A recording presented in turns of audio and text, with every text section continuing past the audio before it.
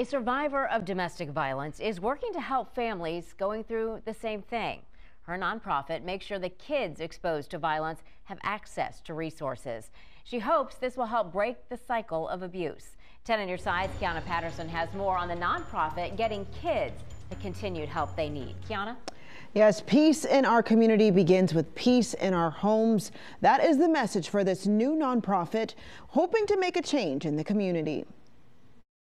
A safe space for families. No parent is perfect. To learn ways to make sure the cycle of trauma is not passed down to their kids. Some of the challenges that we face as parents, limited resources, limited support. Ashley Angulo is using lessons from her life struggles to help others. If I can keep someone else's kids from going through what my kids went through, then it was worth it. As a young mom, she says her family went through a years-long custody battle. I want to take the stigma away because everyone falls on hard times. And after much back and forth to court, it did end in our favor, but my children were very traumatized. Her kids witnessing violence in the home at the end of her marriage. And after she left the relationship, the mom of 7 struggled to rebuild.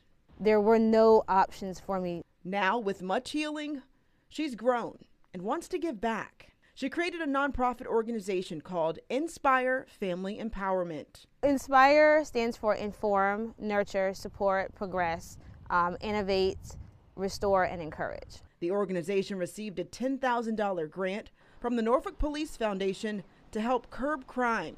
Angulo wants to help parents before it's too late. And this weekend, she'll bring together experts at a resource fair. It's an encouraging day to connect the community. How can we stop that, stop the trauma, and find better ways to elevate our parenting and nurture our children? With parenting workshops, sessions, and trauma recovery resources to help raise the next generation. And the Family Resource Expo is this Saturday at the YMCA on Granby Street. It's from 9 until 2, and I'll post how you can register over on wavy.com. Kiana Patterson, 10 on your side.